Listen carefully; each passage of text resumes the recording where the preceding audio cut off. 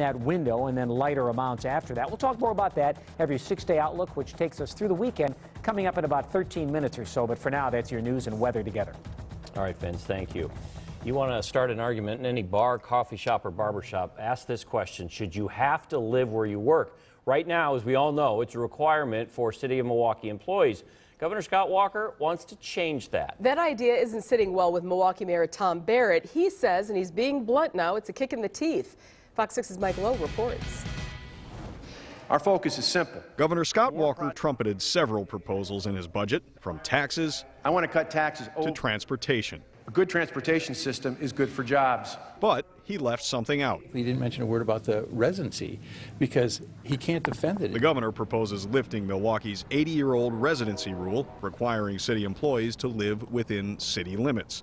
This has nothing to do with shared revenue. This has nothing to do with tax relief. There should be a special section in the budget that's called political payback favors. Political payback? I think not. Firefighters Union President Dave Sager has long advocated repealing the residency requirement. In fact, cities comparable to ours, Minneapolis, Cleveland, Columbus, St. Louis, don't have residency restrictions. But Mayor Barrett uses the example of Minneapolis, which lifted its residency requirement more than a decade ago and subsequently saw more than 40% of its city workforce move out.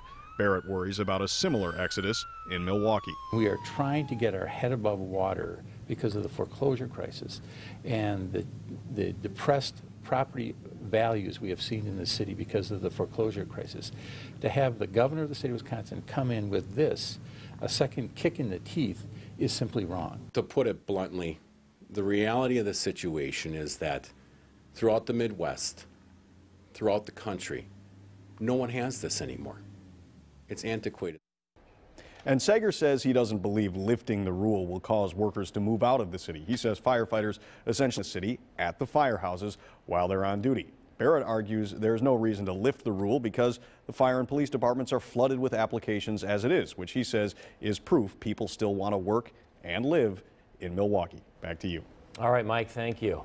Milwaukee Bucks have not been able to beat opponents lately, but they beat this afternoon's NBA trade deadline. They didn't send Brandon Jennings or Monte Ellis out of town. Pip will tell you who they brought in to help the team make their best